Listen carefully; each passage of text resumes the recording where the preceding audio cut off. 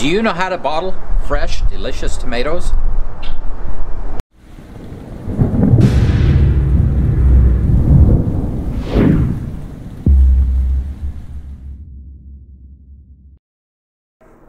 Hi, I'm Kylene. And I'm Jonathan, and we are the Provident Preppers. We just got done bottling some fresh tomatoes from our garden. Bottling whole tomatoes in their own juice is an incredibly easy way to preserve the harvest. We will be enjoying these tomatoes all winter long in soups, stews, and chilies. And the best thing about these tomatoes is that they are shelf stable, which means that they require no refrigeration and no freezing.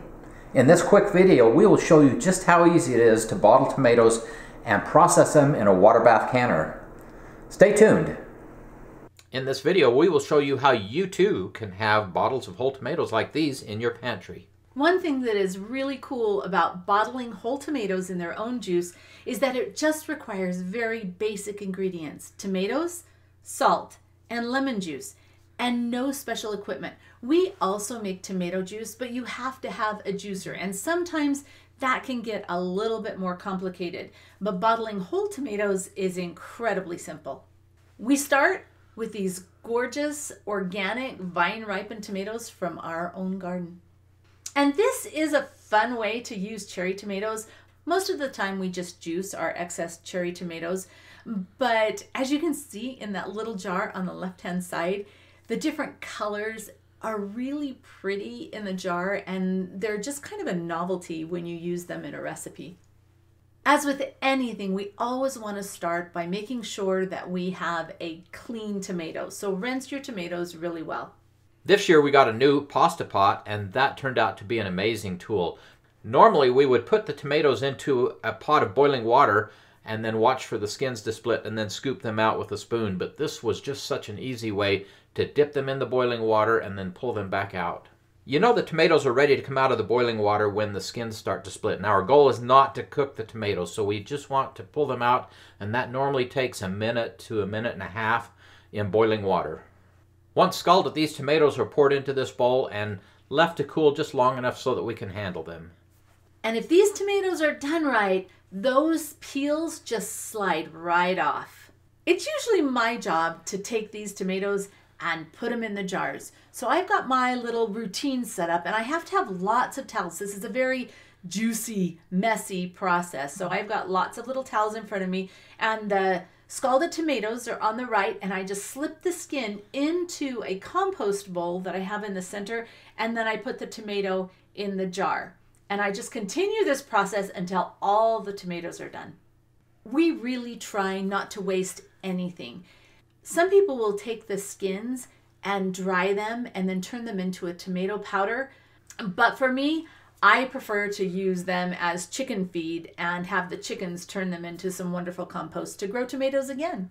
Once I have the tomatoes in the bottle, I squish them down with my fingers because I'm trying to get any air bubbles in there out. And sometimes it's easy to take a butter knife and just kind of put it along the edges inside and just really try and get rid of any air that's in there. Make sure that you leave plenty of head space for the lemon juice, because you're going to need to add 2 tablespoons of lemon juice to each quart of tomatoes to make sure that the acid level is high enough. And then we add 1 teaspoon of canning salt. It's a good idea to go ahead and use canning salt and not regular salts, because other salts, some of the additives, can be cloudy and make your final product not as appealing. With all the ingredients in the jar, we then clean the rim so that the lid will seal tightly. While we're getting the tomatoes in the jars, we have our lids just simmering on the stove so that the gaskets are nice and pliable. We are then ready to put the hot lids on the jars and screw the rings on hand tight. An important step to make these shelf stable is to process them in a hot water bath. This is our canner, and it's designed for this process. Because our water here is somewhat hard, we like to add a splash of vinegar just to keep the hard water scale off the bottles. The time that it takes to process these tomatoes depends on your elevation. If you go to the National Center for Home Food Preservation, they have all the information to help you get this done safely. Once the boiling bath is done, we carefully remove the hot jars. We like to put them out on our picnic table just to let them air cool and start sealing. But then once they're cool, we bring them in the house and they have to sit on the kitchen counter for 24 hours and we look at the beautiful job that we did creating this wonderful food. But really what we do is we want to make sure that all those jars have sealed before they are tucked away in the basement storeroom.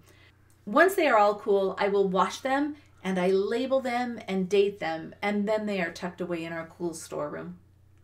And they're shelf stable for at least a year. Quite frankly, we have tomatoes that we use that are 4 or 5 years old that still are really good. But ideally, you would rotate through them every year. And why do we do this? Why do we go through this work? Because tomatoes in our food storage program are a foundational staple item.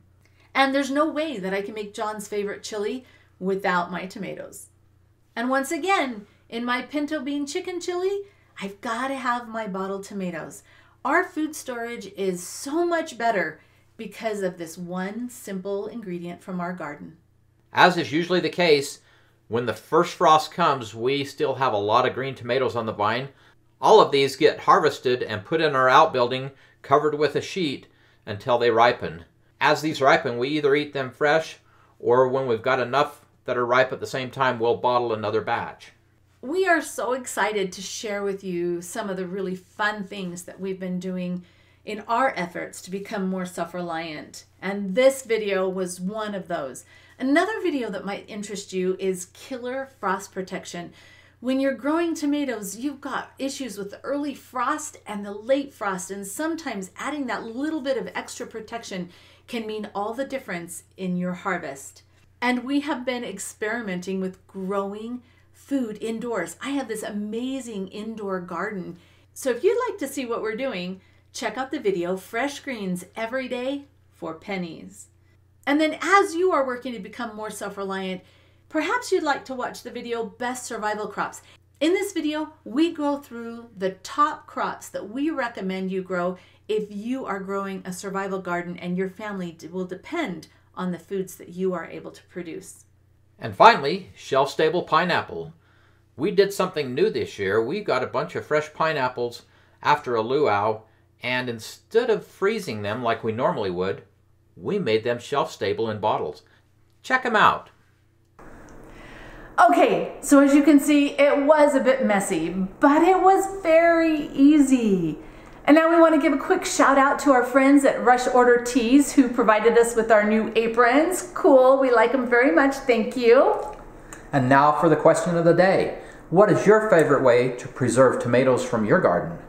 Comment below. And thanks for being part of the solution.